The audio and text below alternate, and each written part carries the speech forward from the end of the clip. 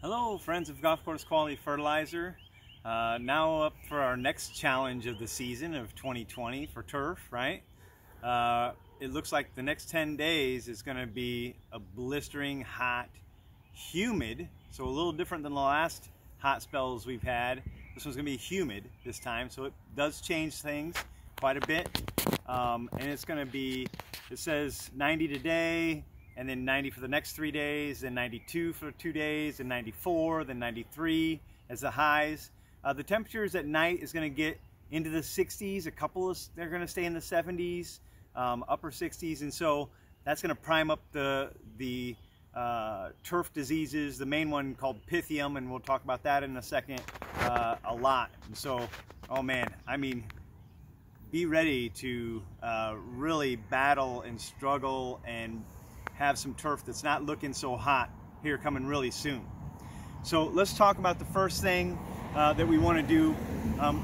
The turf, anytime temperatures are above 88 degrees with cool season turf, it's literally on its way to death's doorstep, right? And so thank goodness we get below 88 degrees at night and stuff. But this is going to be a lot like Florida weather, and we can't grow cool season grass in Florida weather. So it's going to be a tough run these next 10 days, and I don't even know what's after that 10 days. It might be more 90-degree weather. So our watering is going to change a little bit. It's not going to be as frequent as it was during the last hot spell that we had because we're going to have high humidity, and with those high temperatures too, those stolmates, this is the pores of the grass are going to kind of close up and try to conserve water, but we're going to try to mitigate temperatures the best we can. So we talked about that syringing that we do on the turf to kind of cool it down, kind of doing that in the afternoon. You know, in this case, we might have to do it multiple times during a day. On a golf course, we're running across the green sometimes 3-4 times a day each green, and just running a little splash of water on it. Not enough to water it, remember, but just enough to kind of get the leaves wet. Then it'll evaporate and pull the heat off just like we're spritzing our face down, and we might have to do that multiple times during a day. Now I know not everybody's going to have the luxury of being able to do that.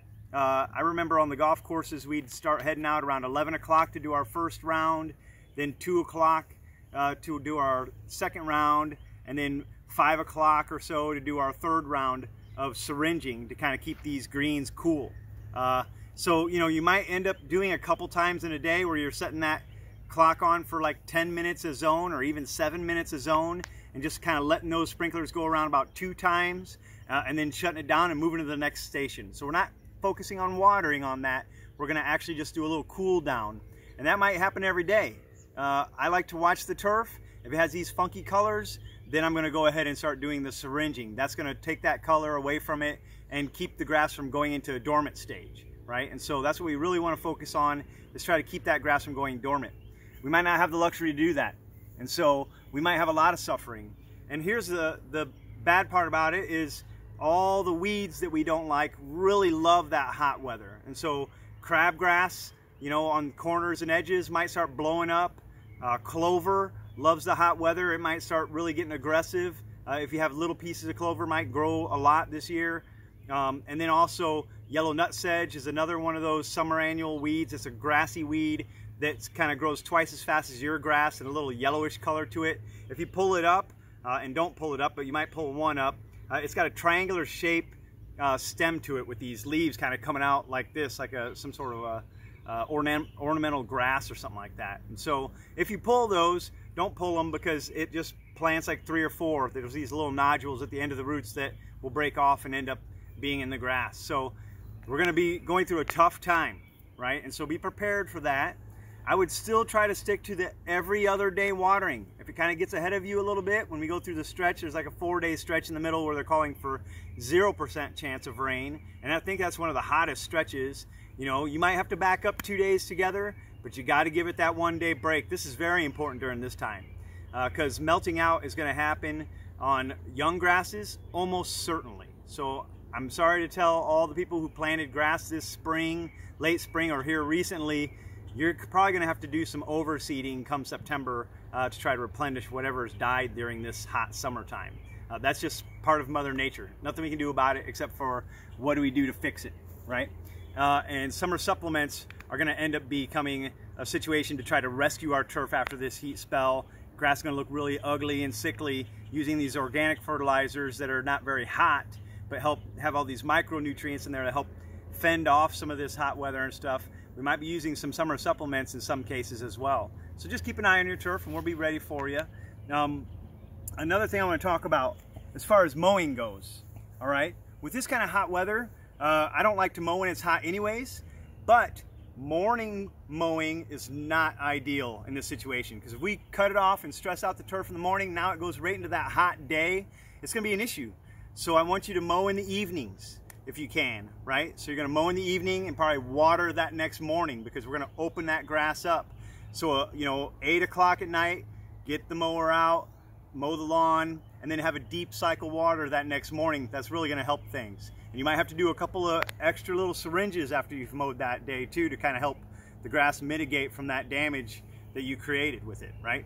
Remember, don't mow stressed turf. If it looks stressed, kick on that stuff and wait for the next day. I don't care how ugly the turf goes, do not mow stressed turf, or it's going to be sitting there. And a lot of us have already suffered that situation of 2 weeks, right, before it finally starts to get better, and it's finally looking a little better, and now here we go again, right? So, you know, it's going to be a little tough go here coming up soon. Well, starting right now, it's going to get tough. So mowing, doing that. Also, blowing the turf. My wife, and this is for the high-enders, right? So my wife, she loves to go through, and she'll actually blow the turf before she mows it and kind of fluff it all up and air it out. Then she mows, then she comes back again like a crazy person that loves turf, and she blows again. That's actually really great. I mean, we've fended off a lot of diseases through that last spell because of that practice. We can also get out early in the morning if we have the gumption to do so, and blow the turf, the dew off the turf in the morning to help dry those leaves out a little bit in the morning. We're talking surface dryage, right? Not bottom in the soil. We want the soil to stay kind of moist, but we want the leaves to stay dry. That's going to fend off those diseases that are going to come. Pythium's going to be one, right?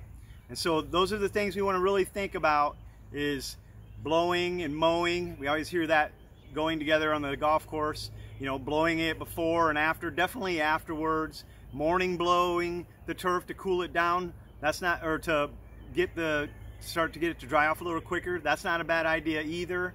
So it's going to be really tricky for these next 10 days. Just hold on to your shoes on that. Another thing is, we do not want to spray any weeds during this spell either. Above 85 degrees, not really a good time to spray cool season grasses for weeds, because we'll hurt the grasses themselves. That being said, we got a lot of people who are out there have Bermuda grass, and they got a Bermuda grass mix, which is amazing. Nobody else can really kill Bermuda grass and cool season grass like we can. But those Bermuda grass spraying, go nice and light on them, right? Don't get heavy with it during this real hot spell. Just kind of get those leaves wet at the top, and then wait for 10 more days before you go back at it again. But you might get a real good advantage this year on Bermuda grass, so be on your toes. Bermuda, zoysia grass, anybody who's trying to kill those warm season grasses out of the cool season grasses, this might be really an opportune year for you to get ahead of the ball on that situation, okay? If you have any other questions, I know it's going to be tough, but please just try not to water every day. That's going to be real bad for you. You're going to start getting little fuzzy things on the top of the turf that look like cotton. You go touch them, if they melt and turn into like almost like it's cotton candy, and that means that it's mycelia, the disease, you know, seeds essentially. And it might get really crazy as far as that goes. We're going to be seeing dollar spot. We won't really be seeing red thread much. It's almost too hot for red thread. We're going to see pythium, and in some cases we might see brown patch. I don't know. That's the high-end nitrogen side of that. Dollar spot's going to be if you're running out of your nutrients, your nitrogen, then definitely a summer supplement is going to want to be what you use in that situation to recover that. All right, and so, hey, fingers crossed, syringing, that's going to be your new best friend to keep this cool season turf cooled down. Okay, so if you have any questions, hit that like button. I love that. We see more like buttons than 7 this time. And email us if you have any questions at gcqfertilizer@gmail.com. Thanks so much for your listening. I appreciate it.